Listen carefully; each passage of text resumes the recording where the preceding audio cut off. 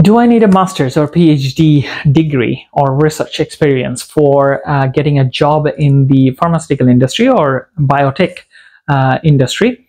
Or if I want to work in the drug discovery path, do I need a PhD research or a lot of research experience to get into that job? If you're asking these kind of questions to yourself, then this is your video. Hi, this is Golam Mezbah, and I'm a life scientist and pharmacologist by training, and I work in a private pharmaceutical research institute. So let's figure out this topic.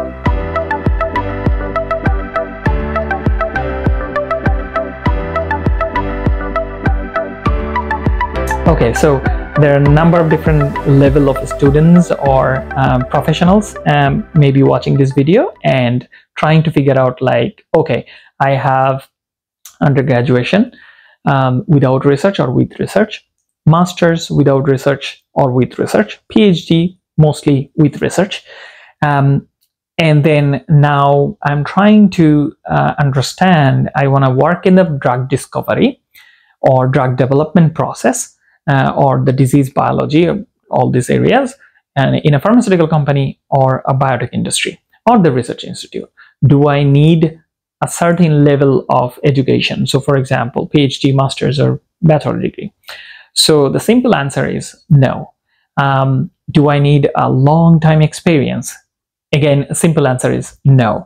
So all you have to do is find out the right opportunity.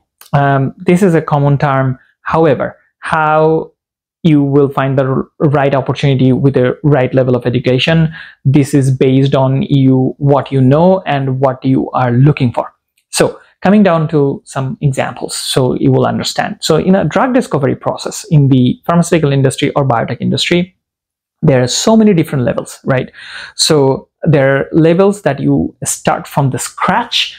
You don't have a bachelor degree or you have a bachelor degree, and then you are working as a technician, and you really don't need higher education. So per se, for example, the master's with research, a lot of publications, or PhD with research, a lot of publications. So this person can start working as a technician years and years, spend 5 years, then he or she gets a promotion to a scientist level, associate scientist level, research associate level, and then they slowly learn new things as they go, because every pharmaceutical and biotech industry, they have their internal career growth program.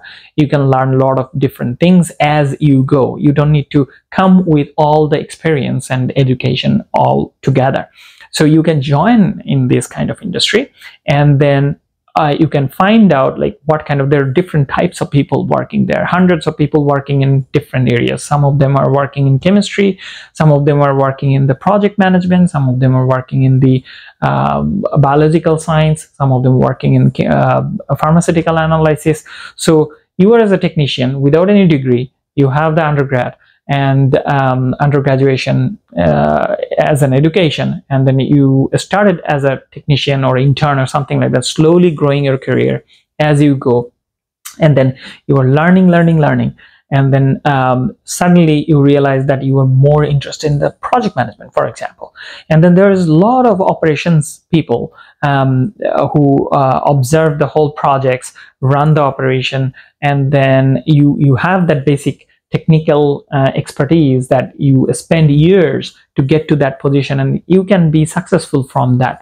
I have seen so many people came from like a basic start, but they are now like a top level executives in the R&D or operations or pharmaceutical industry, right? So you really don't need a PhD. Now, if you are coming with a master's program, for example, you can also start as a scientist. You just need to look for like what kind of experience length that they need.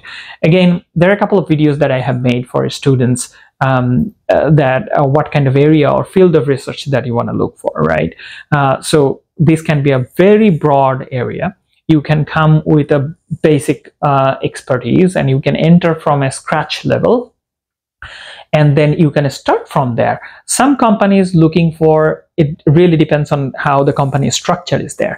Some company is looking for more experienced people. Some company is looking for someone will come in with a knowledge, and they will invest their knowledge as well as their work. So they are looking for a knowledge plus skill set they will bring into that drug development process.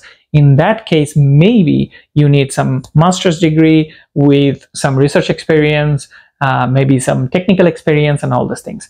Some of the roles will, like a scientist, senior scientist role, can be like, okay, so we want someone will invest knowledge as well. They might look for a PhD. So if you look for the pharmaceutical industry or biotech job advertisement in LinkedIn, Indeed, or all these platforms, you will see that they're giving almost every single education level. So if you're coming from bachelor degree, you need 10 years of experience plus bachelor degree, right?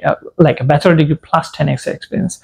And then if you have a master's degree, then you need maybe 5 or 6 years experience. If you have a PhD, you need 1 or 2 years of experience or no experience. So in PhD, for example, a person who is almost similar, so experience-wise in the pharmaceutical industry or biotech industry, almost similar. If you are completing your bachelor degree in 2010 and in 2024, after 14 years, you are trying to get in a position as a, say, for example, as a senior position in the research. You can try after 14 years of experience in somewhere in biotech or pharmaceutical industry. Obviously, you did some research from scratch and you will spend this 14 years to get to that kind of role, right? A person who is doing PhD also completed his or her bachelor degree in 2010 and then spent 2-3 years for masters, spend 6-7 years for PhD, and then spend another 4 or 5 years for postdoc. So he's also spending the same amount of time in the research and then applying for the same job. Now, the experience is almost similar. Yes, there's some differences. It depends on what kind of job is there, and that job or the company may be looking for more experienced people. There, they might consider a bachelor degree with a lot of experience versus a PhD or postdoc without any experience, right? So it really depends what they're looking for, that company, that particular. So if you are done with your education, like like, okay, this is my max education that I want to do, then that's absolutely fine, and you can just continue with your job search and start for job hunting. And if you want to do, you're passionate about research, you are working on your particular topic, and then you want to spend time on your research and then look for job later on, that's also fine. Both brings the experience or value on the table of the drug discovery process in the pharmaceutical industry and biotech. Hope this helps. And if you have any question about this career development from the academic career, feel free to ask me, reach out through my Facebook or YouTube comments. Thank you very much.